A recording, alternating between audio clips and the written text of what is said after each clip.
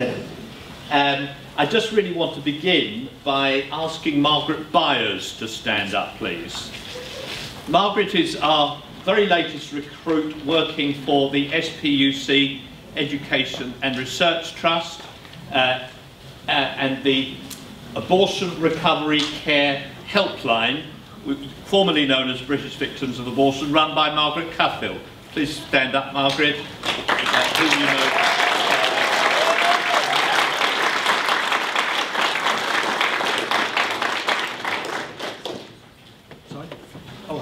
That's right. I want also, please, if John Brown, are you here, John? Will you stand up, please?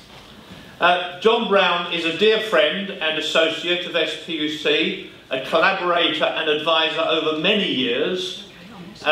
We played a very important role working together, fighting for the Constitution and ensuring that pro-abortion legislation didn't go through in Ireland 12 years ago. That pro-abortion legislation would have gone through 12 years ago if John Brown hadn't been giving us very good advice all the way through, and if his sister Dana Rosemary Scallon, who's visited us many times in the past, hadn't been such a champion for us. So thank you, John, and thank you to your family.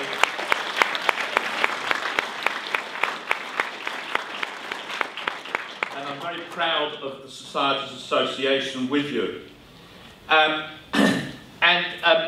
just must mention, otherwise I'll be shot, this application form to join the Society. And it is a very easy to use application form which you can go up to people you know who may be disposed well towards the Society, and they can join instantly. They don't even have to hand over any money. And if they put their email address, we can write to them and encourage them to subscribe to SPUC's email services and thus save money. So there's some of those forms at the back. And I just really also want to remind you that 40 Days for Life, an excellent organisation, begins their campaign of awareness starting September 24th, a Wednesday, until November the 2nd. So, another thing, on December the 3rd, there's going to be a Mass for Alison Davis, somewhere in London, celebrated by a former member of staff, Father Brendan Gerard. Anyone interested in that Mass, do please let us know. You can write to me personally, and I will give you the details of when we've got them. Now, I was discussing with Matthew McCusker, my personal assistant, what I would say in this Way Ahead talk to conference, and he reminded me of a dictum or advice from Cardinal Newman, in which he's something of an expert, and he said that any sermon, which this is not of course, should have just one subject, one theme. And we've actually extended that theme throughout the entire conference, and it's leadership. The fact, as Jim Hughes made clear, everyone here is a leader. You really are. You've had the insight to come. You know more than anybody else in the country now about the issue because you've got bang up to date on things. And there are all sorts of different activities which you can undertake. And if I don't mention one of them that you can undertake, Catherine Hampton and Bob Edwards will personally give your money back for attending this conference. All who's nickel. Now, during my talk, it's 3 years since our last conference, and I want to reflect on what SPUC and the pro-life movement has achieved in the past 3 years. And in 3 years' time, we'll be commemorating the 50th anniversary. And I want to reflect on what SPUC needs to aim to achieve in the next few years. And I want to begin by asking Rosalind Thomas just to come up here and take my place and tell us all about one important activity which she's approached me about. Hello everyone. So John and I have been speaking about this new leafleting initiative, which we will be planning for the 50th anniversary of the Abortion Act, and specifically for the 27th of October 2017, which is the date when royal assent was given to the Abortion Act in 1967. This new leafleting initiative is going to be aimed primarily at young people. The idea of the initiative is very simple, as all good initiatives are. That we go to a busy location, a train station, a shopping centre or something like that, with a large number of leaflets and a group of people. It doesn't have to be a huge group, just a group of people, primarily young people we're aiming for. And the aim is to give out all the leaflets to everybody passing by, and we hope this will be on a Saturday or a day when somebody can take a leaflet and stop and speak with you. The advantage of this is, of course, that you will be able to speak to members of the public about pro-life issues, about abortion, IVF, euthanasia, which ordinarily you can't do when you're visiting houses, when you're putting them through the doors. And one of the reasons why we want this to be aimed at young people is, of course, to get young people involved in branch activities, which is absolutely vital for SPUC, because without its branches, SPUC is nothing. You know, it's made up of its volunteers, and that's what makes SPUC great. But also because I feel that young people excel at speaking one-on-one, and it changes the face of the pro-life movement when a young person stands up and says that what they've been told they want, abortifacient contraception, IVF, abortion, they don't want it, and they can say that to somebody face to face, and this is what this initiative allows us to do. So what we're hoping to do is, in the years leading up to 2017 and throughout 2017, we will be doing, we'll be sort of practicing this initiative. So we'll be having this all over the country in all different branches, where a branch will go out on a Saturday, take these leaflets and just do it for maybe 1 or 2 hours or however long they want to do it. And then during 2017 and on the anniversary of the establishment of SPUC, we will have this initiative being carried out in dozens of locations all over the country. Because imagine what effect that would have on this country if in dozens of locations there were different pro-lifers handing out these leaflets and speaking to individuals about these issues, especially young people. That would have a huge effect. So this is our aim. We're going to be doing this, we're going to be launching this initiative, and we really want you to take this up and really put your heart and soul into it, because I think sometimes it's easy to forget that actually this is an urgent issue every day. Every day 550 babies are going to be killed by abortion. So every day we have to be carrying out these initiatives with a sense of urgency. So, thank you.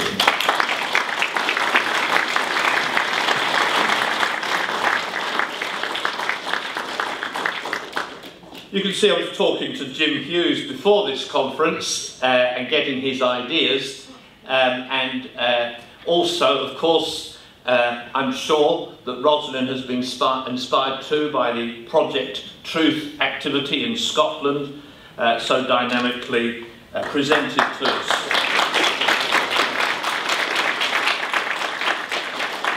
Now, however good or bad our leadership might have been at local or national level, I do share with Jim the view that it is for the older generation in SPUC to give leadership right now in handing on the right ideas, the best ideas, what we've learned over the past 4 to 5 decades to the next generation. That's the leadership which really will count and by which we will be defined or consigned to history, whatever good we might have done. We've got to hand on this work to the next generation who are well in evidence this weekend, thank God, the right ideas, the best ideas, and all that we've learned. Now the next point I'm going to make maybe seem to you to be a little bit remote from that, but I hold that it's not. Because a team from SPUC is going to be in Rome during the Family Synod with the intention of putting our research and expertise and our connection and association with countless individuals around the country and numbers of different associations around the world, I meant to say, in defence of families, for the service of bishops attending the synod, as well as affirming families in the unchanging truths of the Church's teaching on marriage and human sexuality. Now, these unchanging truths are actually reflected in the Universal Declaration of Human Rights. So the whole world in 1948 recognised them as unchanging truths for the common good of humanity.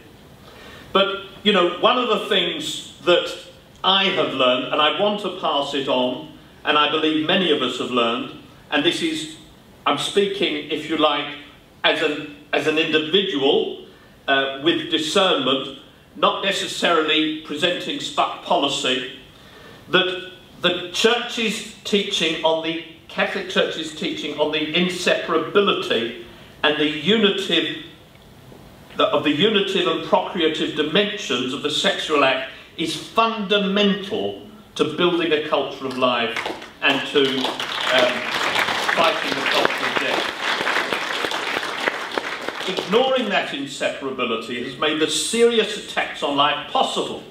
You've only got to think of abortifacient birth control for a start.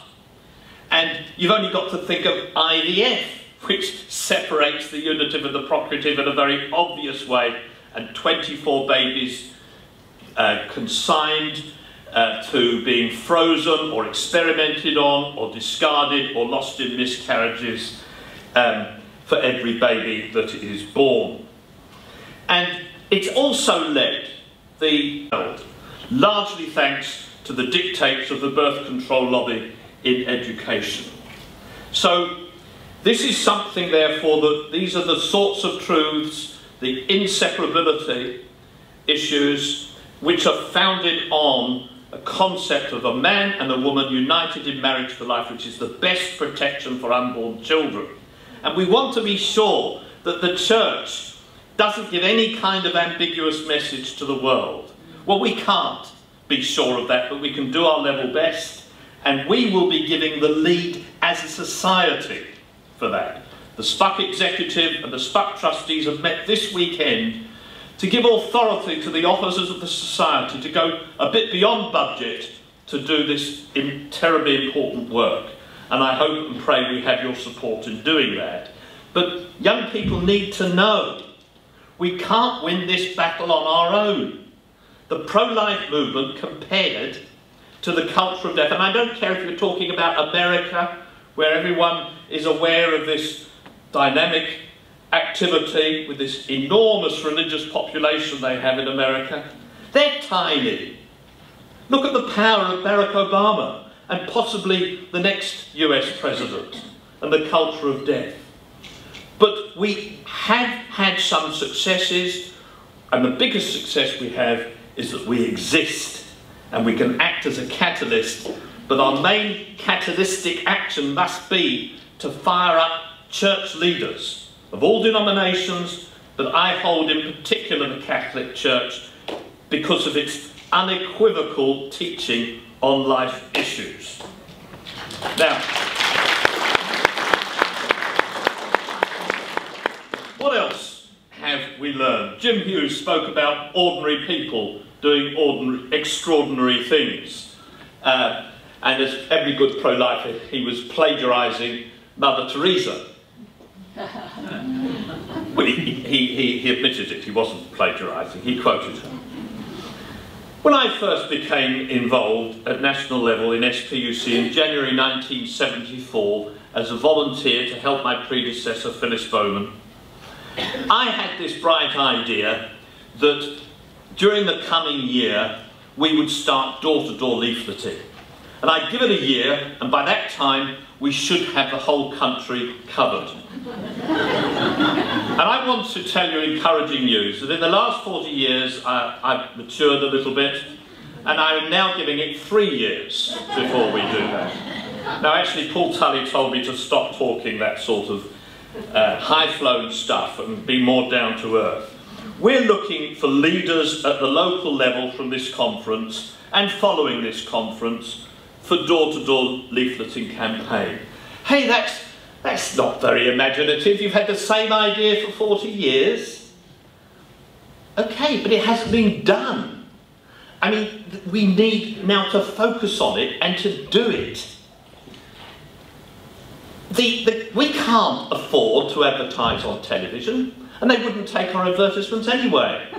The media will only publish us as a soundbite 99% of the time, and that's true all over the world. You might know about the big rallies in Washington. The American public don't, because it's not presented on the American TV. So we have to get that message out ourselves. And leafleting is the cheapest way of doing it. And if it's got a membership form attached, we can get new members. And if we ended up giving millions of these leaflets out, and we reckon that we get 3 new supporters for every 10,000 leaflets we distribute, you could work out yourselves the mathematics and how that could actually work out. We've really got to do this, and we've got to start now. Now, not everybody is given to this particular task. Some are not capable of walking door to door. But most of the people here today, if not all of you in one way or other, because I've seen people buzzing around in wheelchairs this weekend, and I'm sure that they too can play a role. Everybody could think about participating in this in one way or another, and in particular we're looking for leaders to take this on. So think about that. The general election. In your pack, you have got a general election questionnaire. And as Bob Edwards said, for the first time, we know when the general election is going to be, May 2015. And we've got several months to prepare. And Paul Tully has worked on a very carefully crafted questionnaire with 3 questions in it. And those questions are actually the main thing we should be doing to oppose assisted suicide, because our advisors saying that, well, Lord Falconer is probably not going to go any further in this Parliament, but it could well be that they're working behind the scenes to get a future government to give private members' legislation a fair wind in Parliament. And you've only got to have a Prime Minister like David Cameron, who signals his support for same-sex legislation, or Margaret Thatcher, who signalled her support for human embryo experimentation, and the floating voters in the House of Commons switch sides, and we end up with assisted suicide legislation. So now is the time to be challenging the parliamentary candidates on that. So are you a leader on that? We really do need people to take a lead on that at the local level. Please let us know. Let us know. Let Isaac Spencer know. Where are you, Isaac? Okay, you've got his email. Let him know about the door-to-door leafleting. Let Catherine Hampton know whether you're going to be approaching candidates, or just get on with it. One of the questions is about the abortion miscertification and challenging MPs to challenge the Secretary of State to uphold the rule of law and to tell doctors to stop misleading women and signing forms whereby unwanted pregnancy is seen as a criterion for abortion. And what Paul has produced here in this abortion miscertification briefing, in my opinion, it's beautifully written, it's masterly, and it's developed out of Paul Tully's, our General Secretary's, profound knowledge over 30 years' experience of the political, medical, ethical and social issues relating to abortion. And if anyone wants to know why I wanted Paul Tully and nobody else to be General Secretary of SPUC over the past 15 years, Abortion's Miscertification Campaign booklet here will tell you why. And it links up SPUC's current door-to-door campaign. It's very simple. The arguments are there set out on the front cover and then in an executive summary inside. It would take you 10 minutes to read it 2 or 3 times, and you will have in your mind the core of what is happening in Britain and why we have 550 abortions every day, as Rosalind was reminding us. It provides us with the armour for the battle, this project. It gives us the weapon for the battle, and this armour and this weapon will give us all the strength and the intelligent arguments we need for the next stage of SPUC's most important battle of all, the battle to protect unborn children and to stop abortions. And we want you to focus particularly on the next anniversary of the Royal Assent of the Abortion Act, 27th of October this year.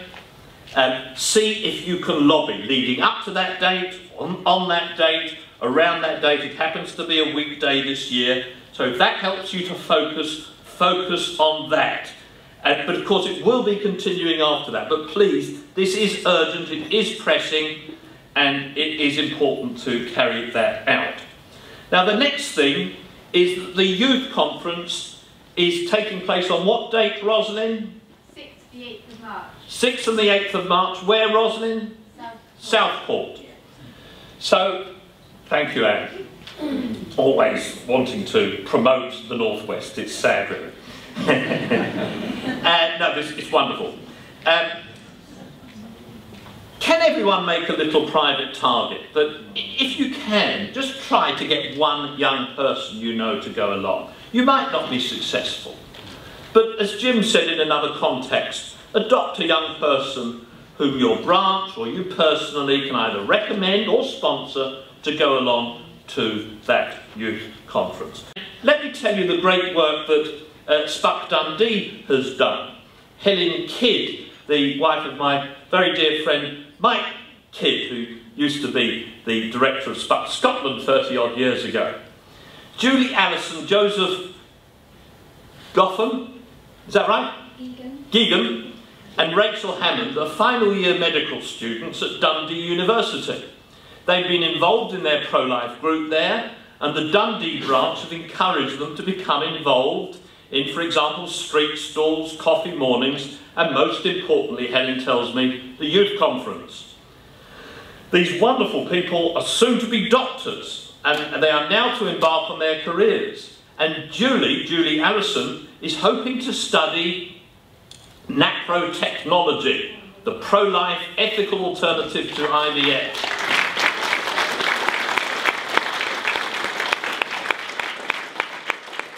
Well done, Dundee branch. Joseph is studying psychiatry and Rachel palliative care. Such great hope for the future, says Helen. How right. And I'm sure you didn't foresee that when you did it. You just thought, we must get somebody there. You just keep on doing it. So important. Prayer. You know that SPUC is not a religious organisation. We discovered religion. The founding members of SPUC, none of them were Catholic. They discovered that the Catholic Church was strongly against abortion. And so Catholics began to join. But, you know, we're not an academic organisation, but we don't ban people from using their brains. We're not a religious organisation. We don't ban people from praying. We encourage both. And so if there's somebody here who has it in them to organise a prayer group in your area, to support the leafleting group, like we've got in SPUC Harrow, and to support the other work, that is so important. And it's important because I do believe that in human terms we really are fighting against impossible odds. There's never been anything like that what's happening in human history. When you think about it, with the sheer numbers of people killed, with same-sex marriage legalised, there's nothing like it in human history. So clearly prayer is the way forward as part and parcel of this battle. Speaking about getting the churches on side, Gordon Kane has been championing the development over the last several years of parish missions, and we're now ready to roll with Isaac Spencer in place. And we're beginning pilots with parish missions. And the idea is to get, to make an appeal to parishes to set up a fundraising group for the society, to set up a leafleting group for the society. Not a branch, not a support group, that would cause confusion with branches, but activity related. And so look out for this, and if you're interested in having such an event in your area and a parish near you, because you know the parish priest might be supportive of that, or the pastor in the area might be supportive of that, come to us and we will put it on the schedule, I'm sure. I hope I'm not speaking out of turn, Gordon, wherever you are on that. One of the things that SPUC really does endeavour to do is to work with other organisations, and that's why I'm so pleased we've got the March for Life people here, and do visit their stall, and we'd be delighted if people support their activity. Now, the achievements since our last conference, what has SPUC been doing over the last few years? You already know that with your support we successfully took the Department of Health, Public and Social Security in Northern Ireland to court to prevent them from introducing widespread abortion in Northern Ireland by the back door.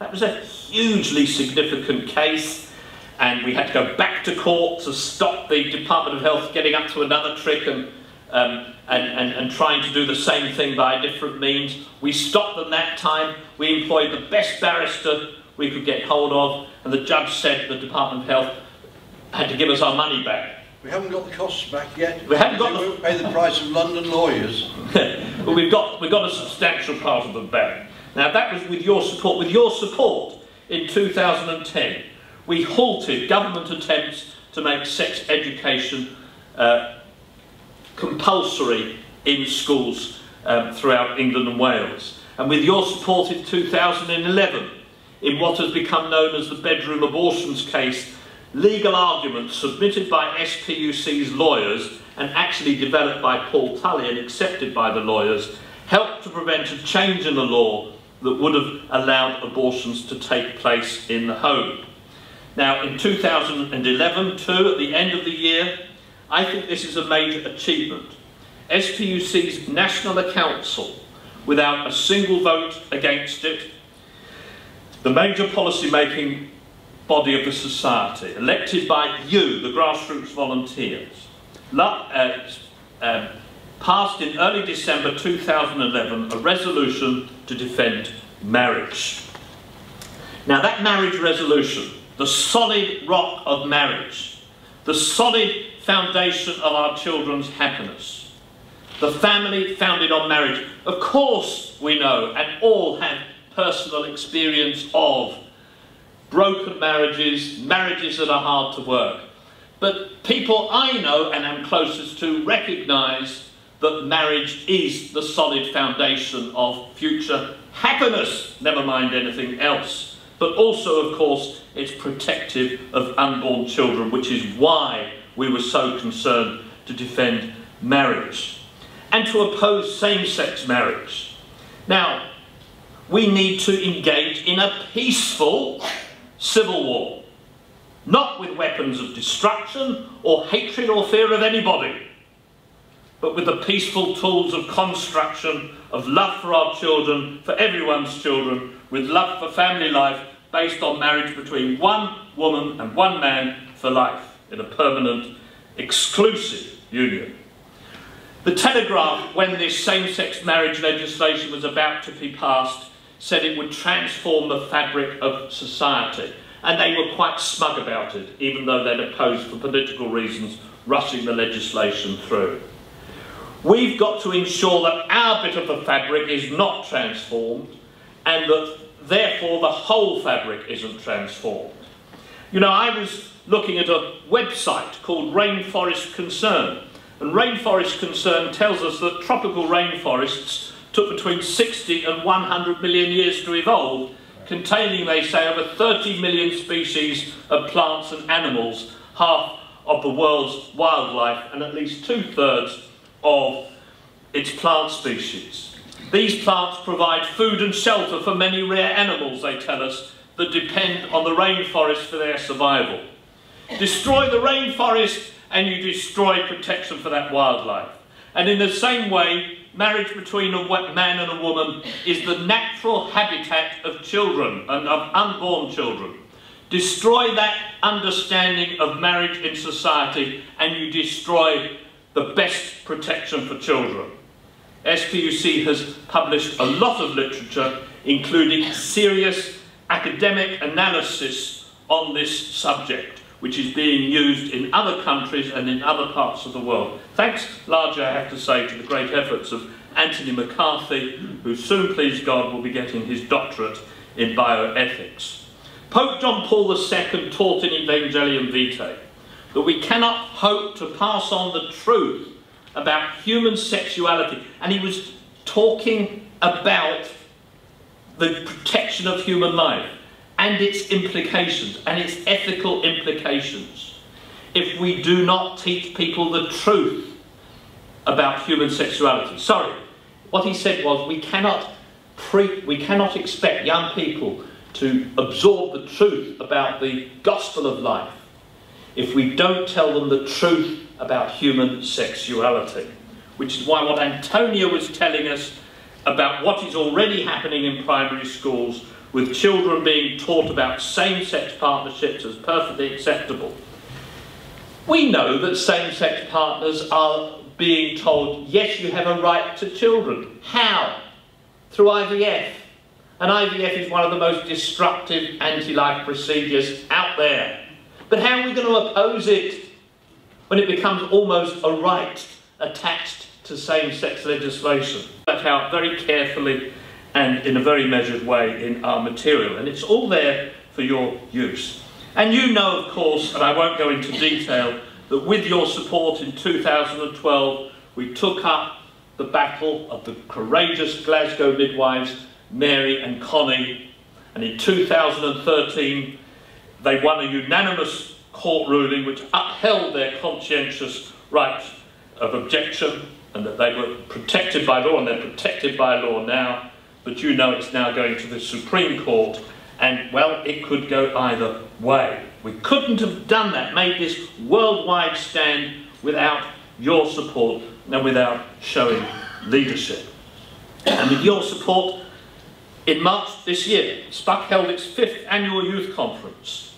And I leave it to you to judge if this was a success for the society when you've heard the following message I received from one of the young participants, Nicola Pope. She said, "Hello." Anyone there? That's how I knew it was for me. "My name is Nicola Pope. I'm 22 years old and work at the Catholic Youth Retreat Centre in the Lake District. I met you very briefly when I came to the SPUC Youth Conference on the weekend, and I feel like I've had something completely new breathed into me." What did you say about St John and all the rest of it? Sorry. He lost his head.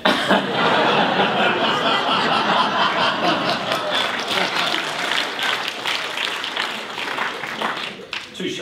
I'd never been to anything like the SPUC conference before, and I didn't know what to expect, but I'd heard of it through my parish priest, who once asked me to read a letter of yours to the parish. What I experienced was a group of compassionate, faithful and genuine individuals who gave me back my faith in humanity. I felt enveloped in goodness and a real sense of solidarity in breathing God's love and life into the world in this culture of death. I've always believed that, like you said, politicians can't and won't change the world, but only the conversion of hearts and minds will ever make a difference.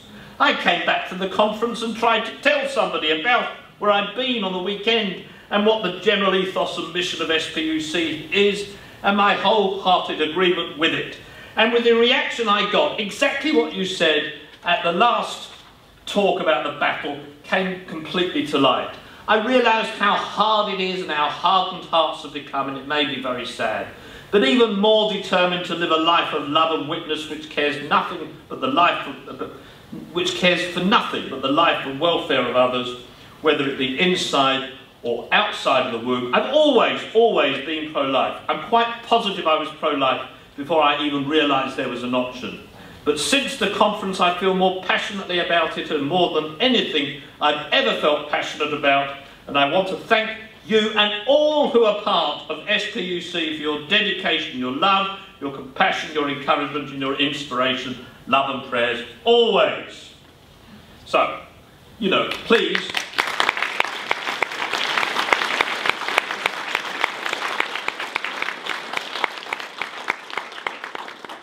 get someone along to the youth conference.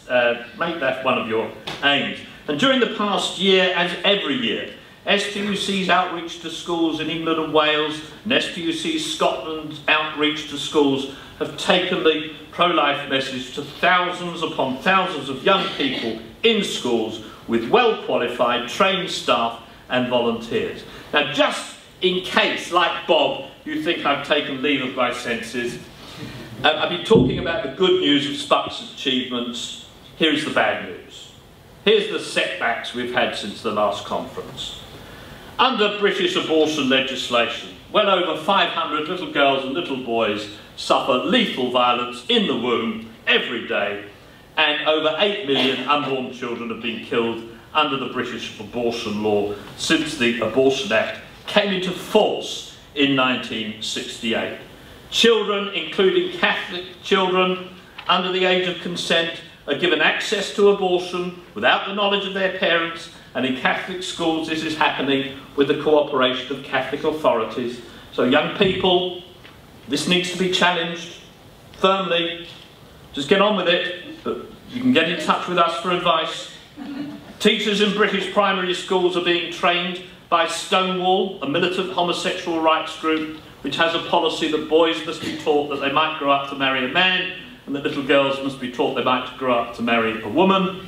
And training by Stonewall for teachers is also happening in Catholic primary schools with the cooperation of the local Catholic authorities. And I went to Rome about this, and I saw Cardinal Ouellet of the Congregation for Bishops, because he asked me why did I think I needed to be the guardian of Catholic orthodoxy in Britain. And I said, okay, as I get older, Your Eminence, I try to go wiser, and I pray that I will. But can you just answer me, what do we do when this sort of situation exists? He says, you go along to talk to the local bishop and so on. Well, we've got other thoughts, and keep in touch with us.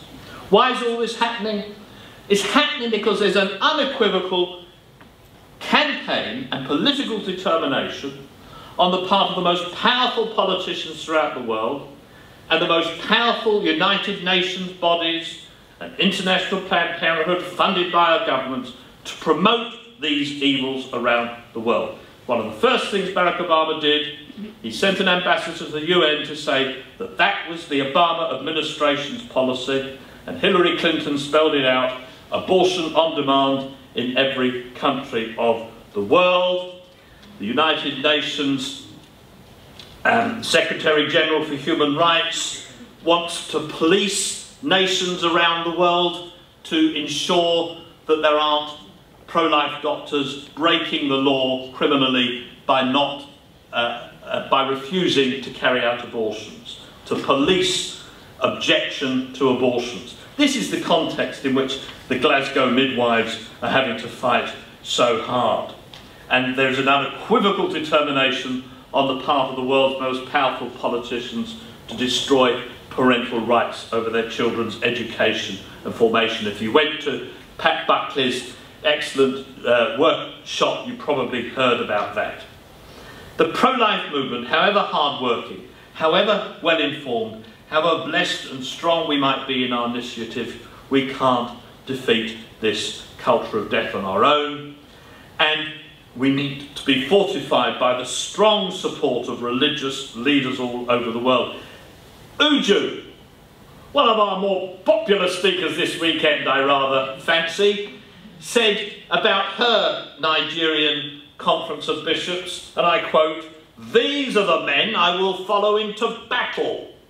Doesn't that tell us something about the kind of society we need to build? You notice I haven't played down our achievements. We're there. But we've got to be truthful and honest about what we can achieve and what we can't achieve.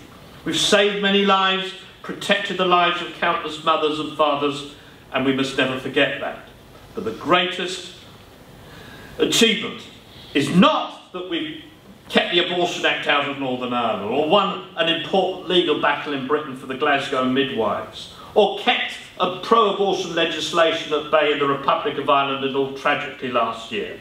The greatest achievement is that we exist. We're a sign of contradiction.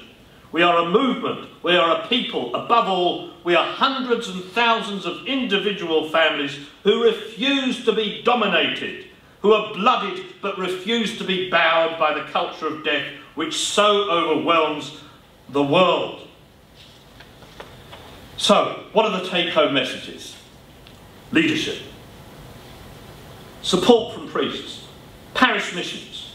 See if you can adopt, as Jim said, a clergyman. See if they'll have a SPUC parish mission. And the first step is for us to go along and talk to the priest. You don't just have to persuade him yourself. Well, could we come and talk to you about it? And then contact Isaac. And you know, it's easy. This is why staff are here. We've grown in our staff recently because of the prudent stewardship of Bob Edwards and the fantastic fundraising of Gordon Kane and his focus on what's essential. Take-home message. Get young people to the youth conference. Take-home message. Think about being a leafleter. Leader. We're looking for leaders. It's no good me asking for volunteers. I can't organise your team in Hythe or Lytham or Crosby. We've got to have a leader there. So we're looking for leaders. From this certification campaign, contact Catherine Hampton, take that on. General election, take that on. The prayer. There needs to be a declaration of total resistance to abortion, backed by open prayer. Led, I think, by the Catholic bishops of Ireland, starting with Catholic hospitals, even if they're forced to close, refusing to carry out abortions. And we should be having people joining the 40 Days for Life people, joining the Good Counsel Network people outside abortion clinics. You know, if we're going to really build a movement. And 20th anniversary of Evangelium Vitae, 25th of March, Feast of the Annunciation in Catholic tradition. 20th anniversary, by the great pro-life leader, St. John Paul II, great pro-life thinker. I think one of the things that I believe SPUC is good at is thought leadership. We were probably the first group to pass a policy motion opposing same-sex marriage. I think that may be true. And I know that Campaign Life Coalition certainly opposes it too. And so these were very, very important. We've engaged in thought leadership. There's no thought leadership like you will see in Evangelium Vitae. If you haven't read it, make sure that you do. And how about Catholics, since this is a Catholic document, seeing if you can get a mass organised in your local area on the 25th of March to commemorate that wonderful publication and to draw attention to it. Matthew McCusker drew my attention to the author Antoine de Saint-Exupéry of Wind, Sand and Stars. And he writes in that, water is worth its weight in gold. The smallest drop kindles in the sand the green spark of a blade of grass. If rain falls anywhere, a great exodus brings life to the Sahara. Modern Europe, Britain, and the Catholic Church in many parts of the world, like the Sahara, seem to be a lifeless desert. Yet, just beneath the surface, life waits to be given the opportunity to spring forth. Our activists and other supporters are the leaders who are the seeds of this life, waiting to spring forth. Our dear chairman, Robin Haig, could not be with us this year. Let's make this year a very special year of redoubled activity and leadership to gladden his heart and to speed his full recovery in the months ahead. Thank you.